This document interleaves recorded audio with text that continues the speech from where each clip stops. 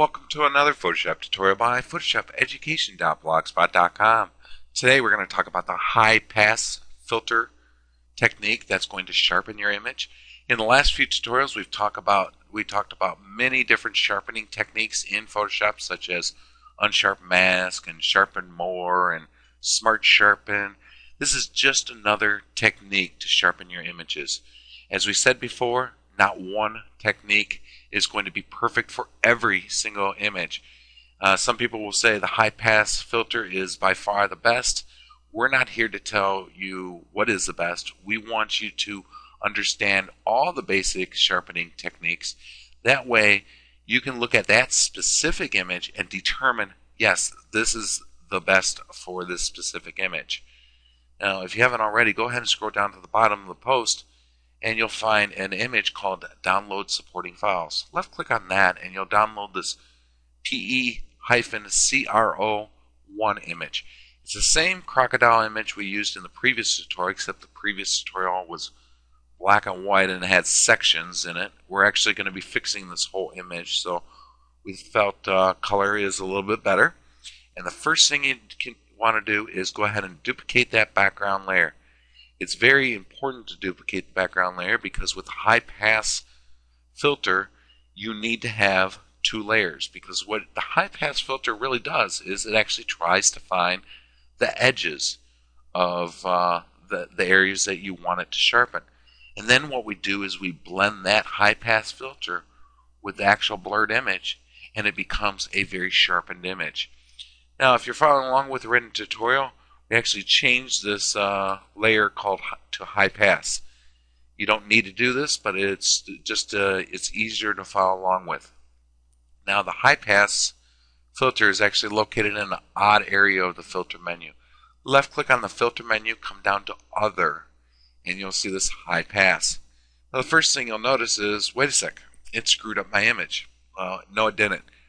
Remember, we told you to duplicate that background layer. That's because this is the layer that we're telling it to find the edges.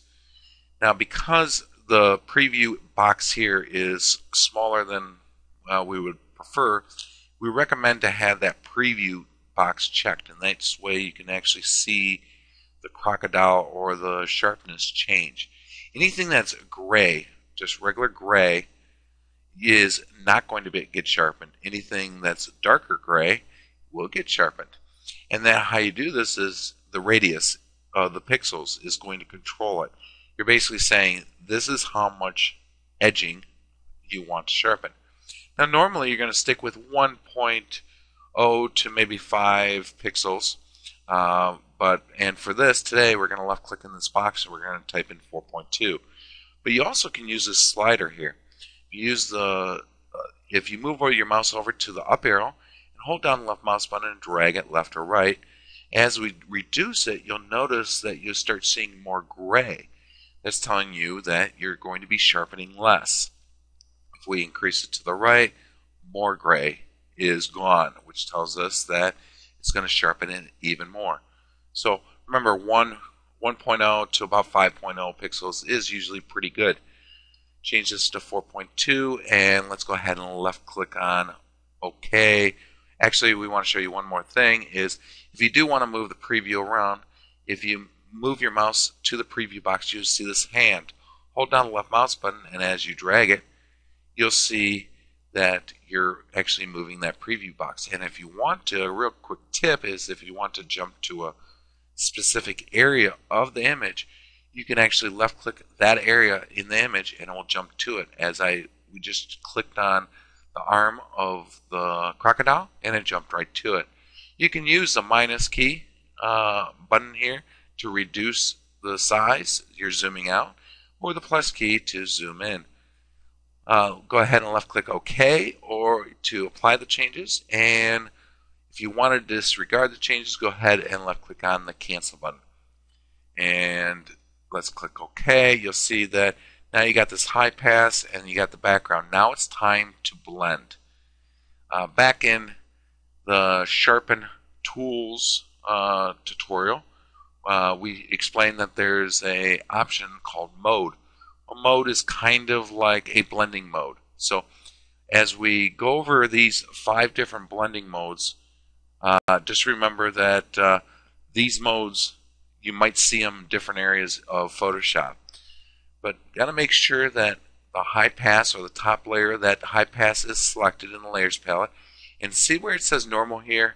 That's going to be your overlay or your blending modes. Go ahead and left click that and you'll see all these different options. And all we're really concerned about today, and we'll be going over all of these in a future tutorial, is going to be overlay, soft light, hard light, vivid light, and a linear light. Let's go ahead and left click OK for left click overlay. And you'll notice here's the original and here's the blending mode. It definitely sharpened. We'll show you a few more. Soft light is going to reduce the sharpness. So here's the original and here's the soft light. Here's hard light. That is going to strengthen the sharpening. So there's original, and definitely that's a lot sharper. And we'll just finish it off. Linear light is definitely stronger. And here's original, here's the modified, and finally the linear light. And here's the original, and here's the linear light. Now, most of the time you're going to stick with overlay. Overlay is kind of the generic, let's say, fix for everything. But sometimes you'll want to do a softer light to reduce that sharpness. Sometimes you'll realize, maybe I should have turned up a little bit more. You can definitely use the hard light. But we're going to show you another way that you can reduce the sharpening. And because these are in different layers, we talked about opacity in previous tutorials, is remember, as we reduce this opacity here, it's at 100%, meaning it's going to show everything. It's not going to bleed through this bottom layer. So if we left click on it, in here, we can change that value. Let's really reduce this to maybe 20%. And you'll notice at 20% it's sharpened it a lot less, because what we're doing is we're bleeding through to this bottom layer. So here's the original and here's the modified. Very little changes. So with that said, what we recommend doing is, when you're doing the high pass filter, is to over sharpen it a bit.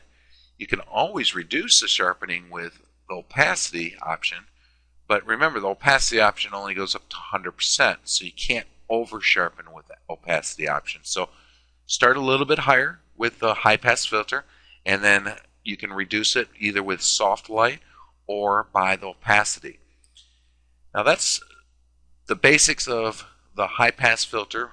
The other techniques and tips and tricks that we talked about in the written tutorial is, besides over sharpening, is to remember, not one tool is going to be perfect, so you want to really mix and match different tools to correct your sharpen, to sharpen it even more. That concludes this tutorial. We hope you enjoyed it. Feel free to scroll down to the bottom of the post and take a 10-question quiz and see how much knowledge you learned from this course. Have a wonderful day. Thank you. Bye.